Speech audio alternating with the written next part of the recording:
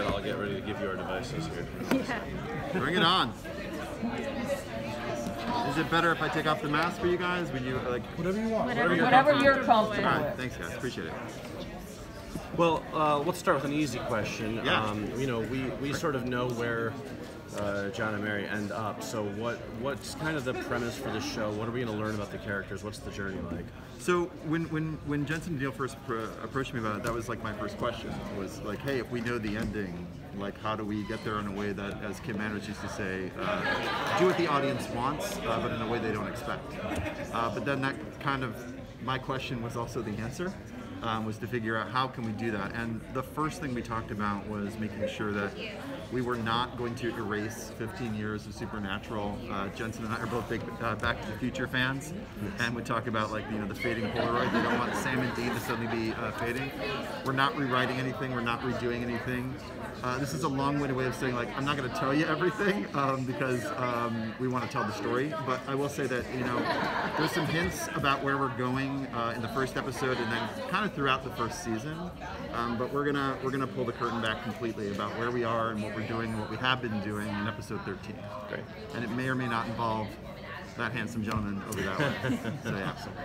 Just a follow on that though. Yeah. So it's I would say it's a little challenging being that it's so close to the original mothership into the timeline. Yeah. Where, prequel series right now are like Rings of Power. Sure. Where you can push it back way in the past. And Sure, don't sure. have to worry about that. Actually, no. Like it was actually one of the benefits of it because one of the things we talked about early on was how do we expand the supernatural universe, and we found like my questions were the same as most everybody's questions. I was like, hey, this is cool, but how's it going to work? But because we're a show that deals in the paranormal and the supernatural, and it's a show that also pushed itself, in previous seasons to do different, weird, out-of-the-box ideas. We found that we actually had more than a few ways to peel this onion. So how we're actually doing that is top secret for now, I promise. We're not going to keep everybody guessing for too long. But it was actually a huge advantage because there is so much history, and yet there were characters like, for example, the character of Millie Winchester. Millie, you only hear her name, but so we got to talk about the fact that she's a mechanic, the fact that what her perspective was on Henry leaving. Did she know about the Men of Letters? Did she know about monsters? Suddenly it actually gave us a whole new lane to kind of explore within the context of the show. So it wasn't limiting at all. And I'll be honest with you, putting it in 1972 so I never have to deal with cell phones, or the fact that Sam always had Wi-Fi, even though they were like in the middle of nowhere, was a pure joy. Like we actually were doing research the other day and found out like cops had pagers back then. I was like, this is like, but for them this would be like getting your new iPhone. You'd be like, oh my God, this is amazing. And so no, it wasn't actually limiting. I mean, did we talk about different iterations of where like a prequel type story could go? Yeah, absolutely we did. We talked about quite a few different iterations, but this one always felt more personal and a way to keep a certain handsome gentleman, also involved in a pretty direct way. Now you mentioned the time jump. Is there like anything from the 70s, any references that you kind of took inspiration from, that you studied from? Was there anything that was particularly influential? The music, without question, the music.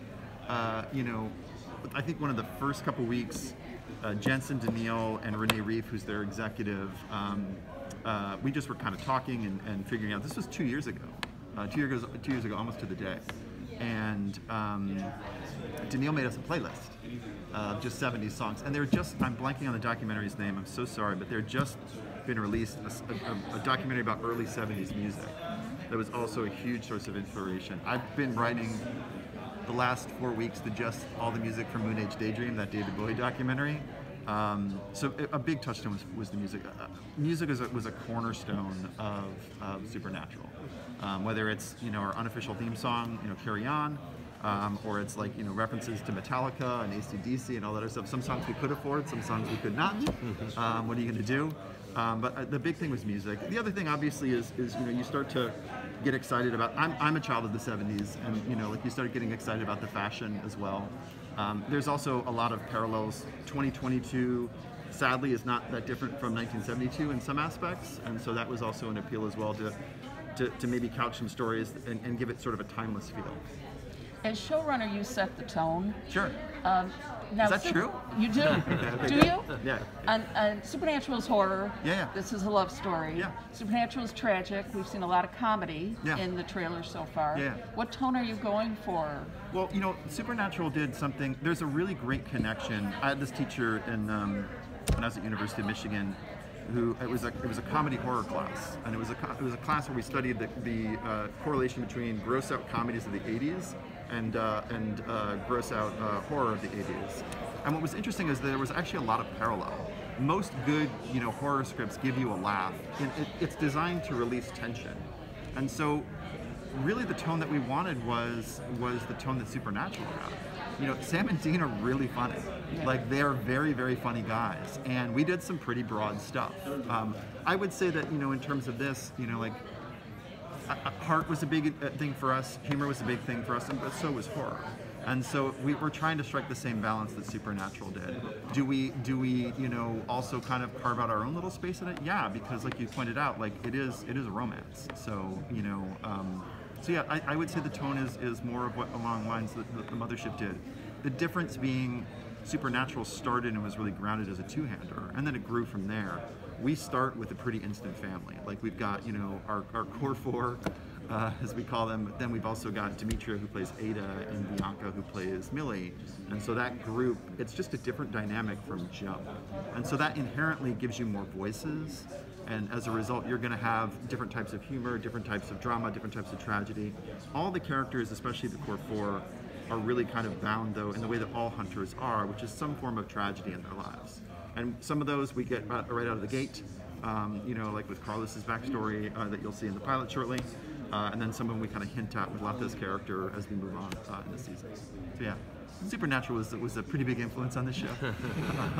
So my short answer is that, but the longer answer is because we have we have more voices, we have an opportunity to kind of stretch a little bit. Last question.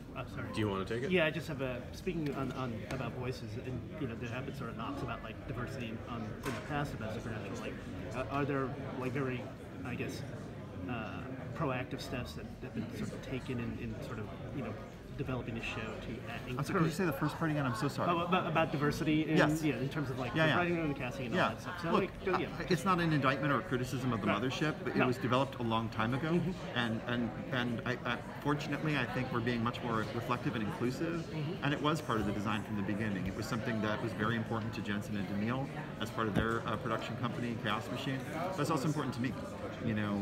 My mom is Mexican. My wife is Latin.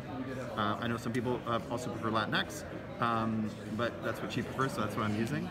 And it was very important for me to be able to see my family on screen as well. And so yeah, it was really important, and it was also just an opportunity because we were a little left of where we were, and we were starting with just more faces. It was an opportunity to do that, and it was done deliberately. Thank you. Yeah. Thank you. We're going to have you switch tables. Oh, okay. Oh, well, that was fast. All right. Thank you very much. Thank you very much. Appreciate it.